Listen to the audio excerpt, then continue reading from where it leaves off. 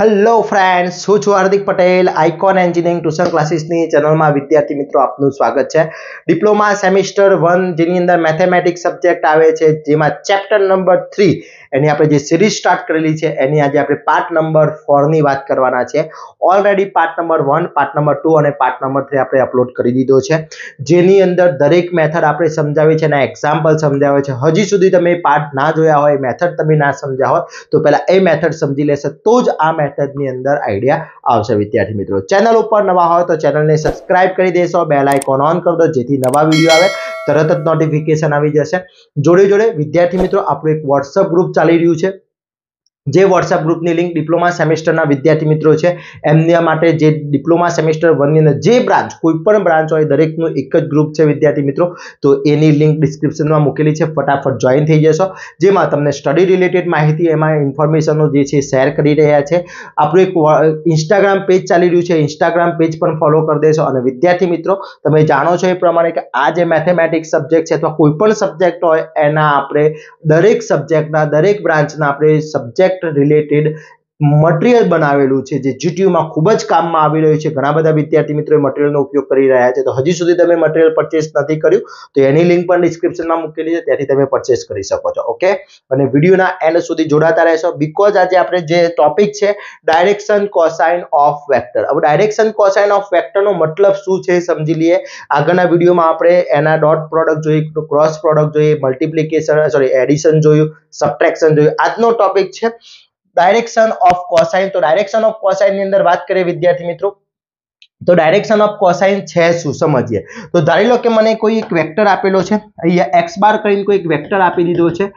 3i + 2j - 3k આપ્યું છે। Okay, એનો મારે ફાઇન્ડ કરવો છે ડાયરેક્શન કોસાઇન ઓફ વેક્ટર, એટલે ગુજરાતીમાં એને કહેવાશે દિક કોસાઇન। શું કહેવાશે? દિક કોસાઇન।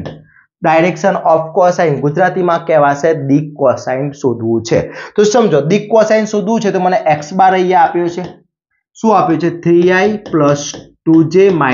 3k। ઓકે, તો એના પહેલા હું શું લઈ લઈશ? કમ્પોનન્ટ લઈ લઈશ, એટલે 3, 2 અને -3। ઓકે, હવે આને કહેવાશે x1, આને કહેવાશે x2 અને આને કહેવાશે x3। તો મારો x બાર બરાબર શું થઈ ગયા? 3, 2, -3। હવે મારે એનું હું શું શોધી? મેગ્નિટ્યુડ શોધીશ, x બાર નું મેગ્નિટ્યુડ ફાઇન્ડ કરીશ વિદ્યાર્થી મિત્રો। ઓકે, હવે x બાર નું મેગ્નિટ્યુડ ફાઇન્ડ કરીએ એટલે મેગ્નિટ્યુડ શું થશે? સૂત્ર શું થશે? x1² + x2² + x3² થાય। મેં ડાયરેક્ટ કિંમત મૂકી દીધી। ચલો, x3² 9, 2² 4, 3² 9। ઓકે, તો જવાબ આવશે magnitude of x bar is equal to 9 + 9 કેટલા થઈ જશે? 80, 80 + 4, ઓકે 22। તો આનો આન્સર આવશે 22, આન્સર આવે છે। ઓકે, હવે ડાયરેક્શન ઓફ કોસાઇન શોધવું હોય, અહીંયા લખીએ દિક કોસાઇન, ઇંગ્લિશમાં કહેવાશે direction cosine of vector is equal to શું સૂત્ર થશે? x1/(x બાર), x2/(x બાર) અને x3/(x બાર। આ એની ફોર્મ્યુલા છે। ઓકે, એટલે સિમ્પલ અહીંયા શું થાય? x1 શું છે સમજો, અહીંયા x1 શું છે?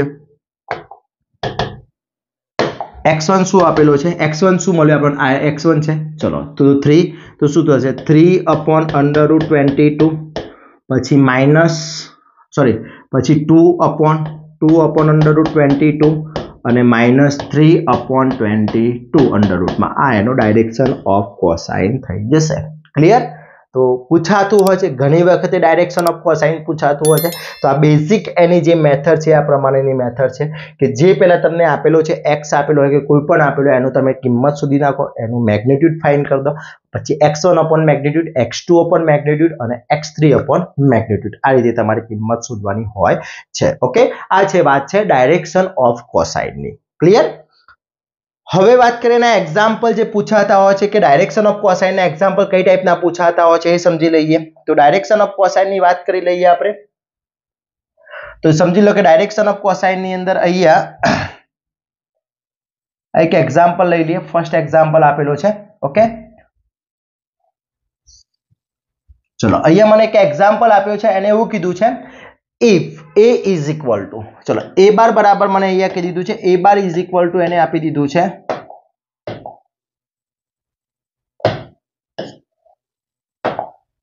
चलो a bar is equal to मने आपी दीधुं छे 3 -1 -4 ओके डायरेक्ट कंपोनेंट्स आपी दीधा छे क्लियर चलो b bar is equal to एने मने आपी दीधुं छे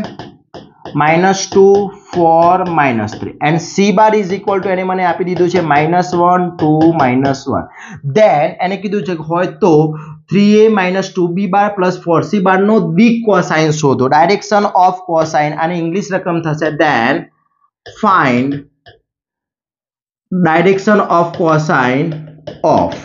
आनो डायरेक्शन ऑफ कोसाइन शोधवानो छे डी कोसाइन शोधवानो छे तो हवे आनो डायरेक्शन ऑफ कोसाइन शोधवो छे तो कई રીતે फाइंड थशे तो पहला મને જેને डायरेक्शन ऑफ कोसाइन कीधो छे कोनो कीधो छे લઈ લઈએ આપણે તો डायरेक्शन ऑफ कोसाइन કોનો શોધવાનો કીધો છે તો એને કીધું છે 3a બાર - 2b બાર પ્લસ 4c બાર કીધું છે તો આને હું x કહી દઉં શું કહી દઉં આખા પદને શું કહી દઉં છું x કહી દઉં છું તો પહેલા x ની વેલ્યુ શોધવી પડશે પછી એનો માનાંક શોધાશે ક્લિયર તો પહેલા આપણે શું કરીશું આની અંદર ફાઇન્ડ શું કરીશું ફાઇન્ડ શું કરીશું 3a બાર - 2b બાર પ્લસ 4c બાર શોધીશું આપણે ઓકે ચલો 3a બાર પ્લસ 4c બાર શોધવું છે તો શું થશે અહીંયા 3a bar - 2b bar plus 4c bar is equal to 3m ની a શું છે મારા a શું છે a શું આપેલો છે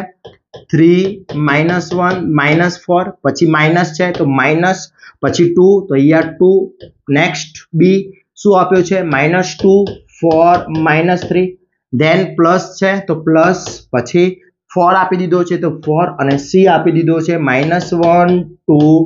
-1 ક્લિયર ओके आ થઈ ગયું એનું ડાયરેક્શન ઓફ કોસાઇન શોધવા માટે પહેલા મારે આની વેલ્યુ શોધવી પડશે ચલો આની વેલ્યુ શું થશે 3 મલ્ટીપ્લાય થશે એટલે શું થશે 9 3 × 3 9 3 × 1 -3 3 × 4 -12 ओके आ माइनस एम ની રહેવા દઉં છું માइनस एम ની રહેવા દઉં છું ફક્ત 2 મલ્ટીપ્લાય કરું છું શું થશે 2 × 2 -4 2 × 4 8 and 2 × 3 -6 ક્લિયર પછી પ્લસ એમ ની રહેવા દઉં છું 4 અંદર મલ્ટીપ્લાય કરું છું -4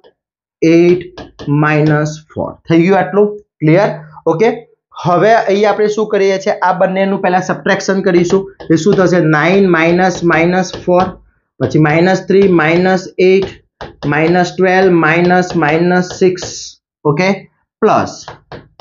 -4 8 -4 ओके चलो अहिया શું થશે માઈનસ માઈનસ પ્લસ એટલે 9 + 4 અહિયા -11 माइनस माइनस प्लस -12 प्लस 6 થઈ જશે પ્લસ -4 8 -4 ओके હવે અહીં આપણે શું કરીએ છીએ 3a bar plus 2b sorry -2b bar plus 4c bar is equal to અહીંયા કેટલા આવશે 30 -11 અને અહીંયા આવશે -6 ओके प्लस -4 8 -4 आई गયું आ બંનેનું એડિશન કરી દઈએ એટલે 30 + -4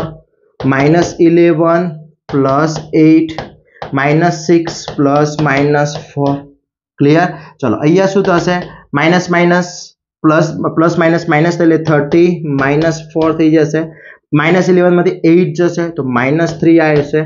minus minus plus minus minus થઈ જશે એટલે -4 થઈ જશે ઓકે ખાસ વિદ્યાર્થી મિત્રો એડિશન સબટ્રેક્શન ની અંદર ધ્યાન રાખજો નાની નાની ભૂલ થશે તો આન્સર ખોટો આવી શકે છે ક્લિયર ઓકે હવે અહીંયા શું થશે 3a bar - 2b bar plus 4c bar is equal to અહીંયા 13 માંથી 4 જશે એટલે આવશે 9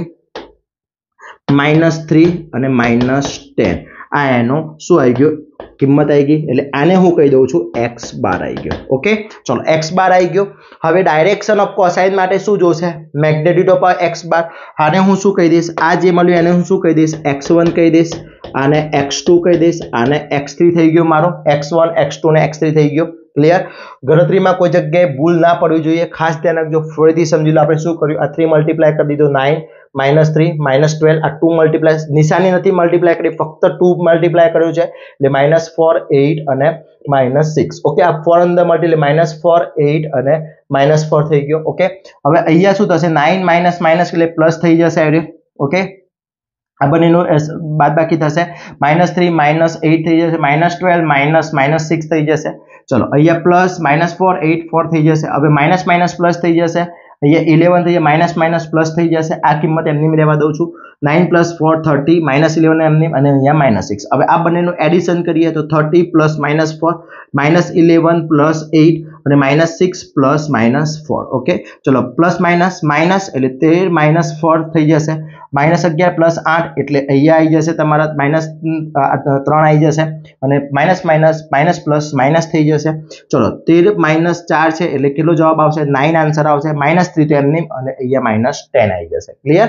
જો અહીંયા કંઈક ભૂલ પડે છે તો તમારો આખો આન્સર ખોટો જાય છે એટલે ખાસ કહું છું વિદ્યાર્થી મિત્રો જ્યારે પણ ગણતરી કરતા હોય ત્યારે કેરફુલી ગણતરી કરવાની છે ક્લિયર ઓકે હવે અહીંયા x1 x2 x3 આવી ગયો હવે હું ફાઇન્ડ કરું છું ફાઇન્ડ મેગ્નિટ્યુડ ઓફ x બાર એટલે શું કહેવાય છે 3a બાર - 2b બાર + 4c બાર મેગ્નિટ્યુડ શોધવું છે ચલો મેગ્નિટ્યુડ શોધવા માટેનું સૂત્ર શું છે √x1 નો હોલ સ્ક્વેર x2 નો હોલ સ્ક્વેર અને x3 નો હોલ સ્ક્વેર ચલો અહીંયા √x એટલે કેટલા 9 નો હોલ સ્ક્વેર -3 નો હોલ સ્ક્વેર + -n નો હોલ સ્ક્વેર 9 નો હોલ સ્ક્વેર 81 +9 +100 ઓકે એટલે આન્સર આવશે આનો 190 કોનો x બાર એટલે કે માનાંકમાં 3a બાર -2b બાર +4c બાર ઓકે આ કિંમત 2 આવી ગઈ આની ઓકે હવે આ બંને કિંમત આવી ગઈ આને નંબર 1 આપી દો આ નંબર 2 થઈ ગયો હવે હું શું કરીશ ડિક કોસાઇન એટલે કે ડાયરેક્શન કોસાઇન ઓફ વેક્ટર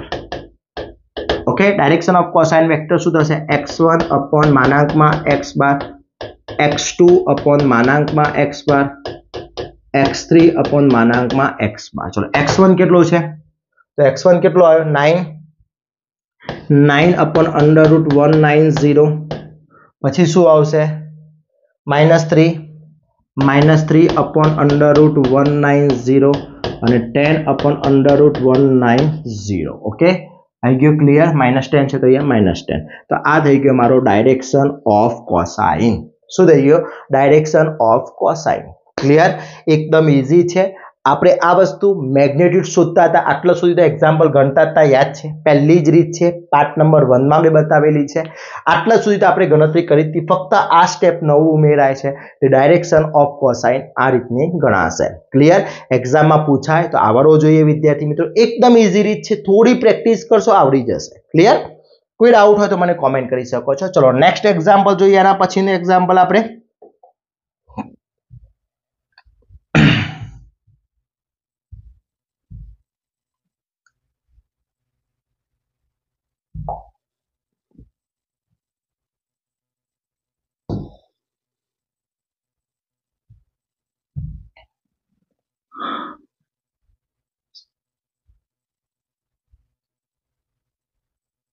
चलो नेक्स्ट એને મને કીધું છે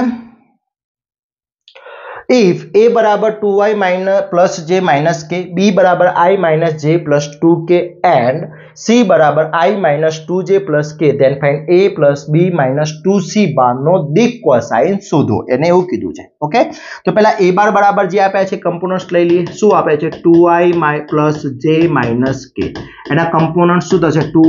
1 -1 i j અને k ફોર્મેટમાં છે ક્લિયર ઓકે એના પછી નેક્સ્ટ શું આપ્યું છે b બાર ચલો b બાર બરાબર શું આપ્યું છે i minus j plus 2k એટલે કે 1 -1 2 c bar is equal to શું આપ્યું છે i minus 2j plus k એટલે 1 -2 1 થઈ જશે ક્લિયર હવે માં ડાયરેક્શન ઓફ કોસાઇન કોનો શોધવાનો છે આનો ડાયરેક્શન ઓફ કોસાઇન શોધવાનો છે તો અહીંયા a bar plus b bar minus 2c બાર એટલે આને x કહી દઉં x બાર કહી દીધું ચલો ફાઇન્ડ શું કરીએ પહેલું ફાઇન્ડ x બાર કરીએ આપણે એટલે કે a bar plus b bar minus 2c બાર ચલો a બાર એટલે શું 2 1 -1 પછી b બાર એટલે શું 1 -1 2 અને c બાર એટલે 2 અને c બાર એટલે શું 1 -2 1 થઈ ગયું ચલો અહીંયા શું થશે પેલા બંનેનું એડિશન કરી દઈએ એટલે 2 + 1 1 + -1 -1 + 2 માઇનસ એમની 2 મલ્ટીપ્લાય કરી દઉં એટલે 2 - 4 2 થઈ ગયું ઓકે ચલો અહીંયા શું થશે 3 પ્લસ માઇનસ એટલે 1 - 1 0 થઈ જશે ઓકે ચલો -1 + 1 એટલે 1 રહેશે અહીંયા -2 -4 2 ઓકે હવે અહીંયા શું થશે 3 - 2 0 -4 1 -2 ઓકે ચલો 3 - 2 1 અહીંયા માઇનસ માઇનસ પ્લસ એટલે 4 અને અહીંયા આન્સર આવશે -1 આ શું આવી ગયો મારો x બાર એટલે કે a bar + b bar - 2c bar okay કિંમત આવી ગઈ ચલો આને આપણે કહી દઈએ x1 આ થઈ ગયો x2 આ થઈ ગયો x3 ઓકે હવે હું શું ફાઇન્ડ કરીશ મારે x બાર શું જોશે ફાઇન્ડ મેગ્નિટ્યુડ જોશે x બાર નું એટલે કે માનાંકમાં a bar + b bar -2c bar okay તો સૂત્ર શું થશે એનું x1 નો હોલ સ્ક્વેર x2 નો હોલ સ્ક્વેર x3 નો હોલ સ્ક્વેર ક્લિયર બધાનો હોલ સ્ક્વેર થઈ ગયો ઓકે હવે x1 એટલે શું 1 તો √1 નો હોલ સ્ક્વેર +4 નો હોલ સ્ક્વેર -1 નો હોલ સ્ક્વેર ઓકે ચલો અહીંયા 1 નો હોલ સ્ક્વેર શું થશે 1 4 નો હોલ સ્ક્વેર 60 + 1 નો હોલ સ્ક્વેર 1 એટલે આન્સર આવશે √80 ઓકે કોનો આન્સર આવી ગયો magnitude of a bar + b bar -2c bar clear આને ઇક્વેશન નંબર 2 આપી દઈએ હવે મારે શું ફાઇન્ડ કરવું છે the cosine a bar + b bar -2c બાર બરાબર x1 upon magnitude of x bar x2 upon magnitude of x bar અને x3 upon magnitude of x bar ચલો x1 ની કિંમત કેટલી x1 ની કિંમત કેટલી 1 upon √80 x2 ની કિંમત 4 upon √80 અને x3 ની -1 upon √80 આ થઈ ગયું મારો magnitude sorry direction cosine of vector clear એકદમ ઈઝી રીત છે વિદ્યાર્થી મિત્રો 4 માર્ક્સ ની અંદર એક્ઝામ્પલ પૂછાતો હોય છે અને આપણને આવડવો જ જોઈએ કમ્પલસરી આવડવું જોઈએ એકદમ ઈઝી રીત છે ક્લિયર તો આ ખાસ કરી લેવાનું છે વિદ્યાર્થી મિત્રો કેટલા આની અંદર જીટીયુ માં પણ પૂછાયેલા એક્ઝામ્પલ છે તમારા નોલેજ માટે કહી દઉં કે વેક્ટર ચેપ્ટર જે છે એના ટોટલી જીટીયુ ના 4 મોડ પેપર છે એ 4 પેપરના આપણે ક્વેશ્ચન આન્સર જવાબો સાથે અપલોડ કરેલા છે આપણે પીડીએફ ની અંદર દરેક મોસ્ટ ટાઈમ ક્વેશ્ચન છે એના આન્સર સાથે અપલોડ કરેલો છે એનો કોર્સ પણ મૂકેલો છે ડિસ્ક્રિપ્શનમાં મૂકેલી છે ત્યાંથી એકવાર ચેક કરી લેશો અને પરચેસ કરો તો ત્યાંથી પરચેસ કરી શકો છો હવે આનું હોમવર્ક જે છે એ હું તમને અહીંયા આપું છું એ હોમવર્કનો આન્સર તમારે મને મોકલવાનો છે વિદ્યાર્થી મિત્રો ઘણા વિદ્યાર્થી મિત્રો તરત જ હું જેવું અહીંયા અપલોડ કરું છું તરત જ વિદ્યાર્થી મિત્રો મને મોકલી આપે છે ઘણા વિદ્યાર્થી મિત્રો મોકલતા નથી તમે જ્યાં સુધી પ્રેક્ટિસ નહીં કરો ત્યાં સુધી વિદ્યાર્થી મિત્રો ગણી નહીં શકો ઓકે તો આ બે એક્ઝામ્પલ છે આ બંને એક્ઝામ્પલના હોમવર્ક તમારે મને મોકલી આપવાના છે સ્ક્રીનશોટ લેવો તો સ્ક્રીનશોટ લઈ શકો છો ઓકે આ બંનેના અહીંયા બંનેના તમારે દિક કોસાઇન મને મોકલી આપવાના છે ડાયરેક્શન ઓફ કોસાઇન ક્લિયર જોઈએ કેટલા વિદ્યાર્થી મિત્રો કોમેન્ટ કરે છે કેટલાના આન્સર સાચા આવે છે અને વિદ્યાર્થી મિત્રો આના પછીનો જે ટોપિક છે આપણો એ નેક્સ્ટ વિડીયોની અંદર કવર કરીશું આ એક્ઝામ્પલ પૂછવાની શક્યતા સૌથી વધારે હોય છે ડાયરેક્શન ઓફ કોસાઇન તો ખાસ કરી લેશો એકવાર ફક્ત પ્રેક્ટિસની જરૂર છે આના પછી આપણે નેક્સ્ટ વિડીયોની અંદર નવા પાર્ટ્સ એટલે કે નવા મેથડની શરૂઆત કરીશું ત્યાં સુધી વિદ્યાર્થી મિત્રો આટલા બધા જ પાર્ટ તમારા પરફેક્ટલી કરી લેવાના છે યાદ રહે આ ચેપ્ટર જે 20 માર્ક્સનું ચેપ્ટર છે ખાસ આ તમારા માટે ઇમ્પોર્ટન્ટ છે જે વિદ્યાર્થીને સ્કોર કરવો છે જે વિદ્યાર્થીને પાસ થવું છે એના માટે ખૂબ જ ઉપયોગી ચેપ્ટર છે એટલે ખાસ ધ્યાન રાખશો આવા જ નવા વિડીયો સાથે નવા દિવસે મળીશું ત્યાં સુધી વિદ્યાર્થી મિત્રો મને રજા આપશો જય હિન્દ